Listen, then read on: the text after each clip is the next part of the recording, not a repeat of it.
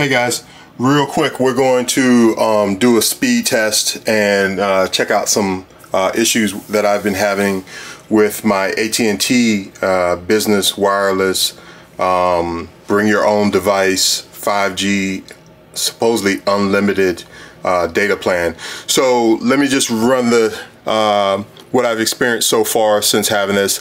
I've had AT&T for a couple of years now. Just recently I added a data hotspot to it, and I brought my own device. So here's the scenario. Just kind of keep this pretty simple. I have one plan which includes 2 cell phones and one data hotspot that I added to support the Pepwave wireless 5G device that I purchased separately, and I've already ordered and inserted the SIM card, already communicated with AT&T support. So this works fine. I can connect. I'm out here on the internet now.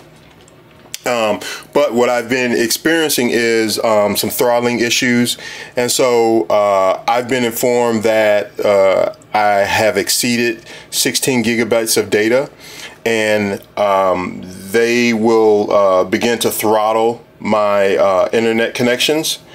And I just wanted to show you this message that I received from AT&T. So hopefully you can see this here. I'll read it to you. AT&T, your data usage this month has reached 16.5 gigabytes. If you exceed 22 gigabytes before your next cycle on 10/26/2022, you can still use unlimited data. However, your speeds may be reduced at times, and in areas with network congestion, Wi-Fi helps avoid reduced speeds. And then also, I want to show you a letter I received. And I've covered up some of the information out here just for the lines and so forth. You can see the date, October 25th, 2022. And then this is pretty much just saying the same thing. Data usage for this particular line. For the hotspot that I'm using, be advised that your broadband plan has high usage. After the data usage threshold on a line has been met in a given month, AT&T may temporarily slow data on that line during periods of network congestion, blah, blah, blah. All right. And then it goes into the AT&T's acceptance usage policy. Thank you for using AT&T. Okay. So I'm going to show you what the speeds are like when you're on AT&T's plan and you're being throttled. So I just went to Google here, nothing spectacular. I'm already connected on the Wi-Fi. I'm near a major city. I'm not, you know, way out in the woods somewhere. So this should be fairly decent, but you're gonna see what the throttling speeds are. So you go to Google, just type in speed test, and of course Google will give you their version of the speed test.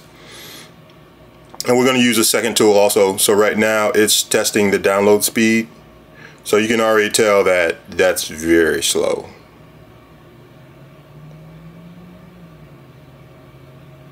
It's not going to get too much faster than that. And now it's testing upload speeds.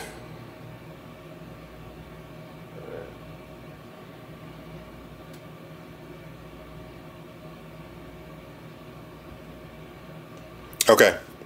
No need to test again. It's not going to get any faster than that. As you can see, download was 10.3, upload was 10.98. All right. So go to a different website, speedtest.net. Nothing over here has been set. Just kind of pulled it up. Of course, it's already picking up AT&T internet.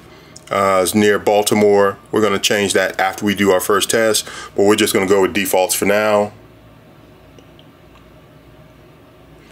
As you can already tell, it's pretty slow.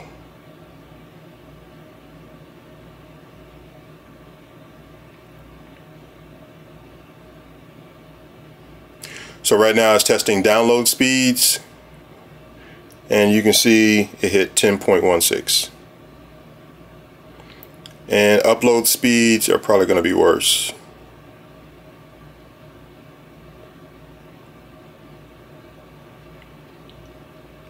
Ooh, 3.43. Wow.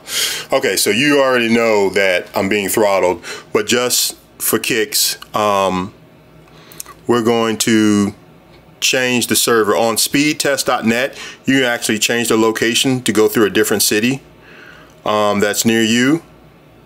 So let's do Washington, D.C. And we're going to go.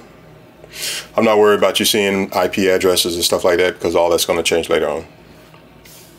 So this video is going to be broken into 3 parts. We're going to test under throttling conditions, and then we're going to make a change with AT&T, and we're going to come back and we're going to do the same test in part 2. And we're going to come back and there'll be a 3rd video where we will test AWS's competitor. So we have a SIM card from T-Mobile, right? We're going to test with the same test, but utilizing a different SIM card from T-Mobile. So just got that, and as you can see, download is 11.83 and upload is 4.39. Okay, so we know that's not going to get any better. However, I got some notes over here I want to share with you. Hopefully you can see that. I did call AT&T and I said, hey, what's going on with my plan? And, you know, I'm supposed to have unlimited and I'm supposed to have 5G. They said, yeah, you know, we've been seeing some high usage, and pretty much the same message that I've already received from them. But they explained something to me. So the current plan that I'm on, you can call in and say you want 5G, and they might put you on 5G, but it doesn't actually mean you're going to get 5G speeds. So even though you may or may not be on that 5G network or LTE, but just for the scenario, my condition, I'm on their 5G network, but they have different plans internally. So what I found out is if they put you on the 12 megabytes plan or speed, you're paying $55 a month. If you want to go up to 25 megabits, it's $105 a month. 50 megabits, $190. 100 megabits per second, $230. So you might be on their network, but they're slicing up the bandwidth allocation that's dedicated to your line.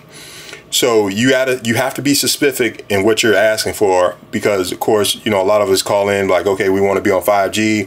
We've got our 5G device. You know, we're expecting 5G speeds, but you're not going to get 5G speeds unless you choose one of these. And then they actually dedicate the bandwidth of 12, 25, 50, or 100 megabits per second, but you pay more. So that's kind of a cliche that they're not actually putting out there in their marketing. You actually have to be specific. And so now I know that. So now let me tell you about the change that we're going to do. So we kind of already talked about what I was informed of. So I was also informed that when you have those particular 2 cell phones and a hotspot device on one plan, all of the devices are sharing the data from that plan. So yes, all the devices will get unlimited data, but you'll hit your threshold faster.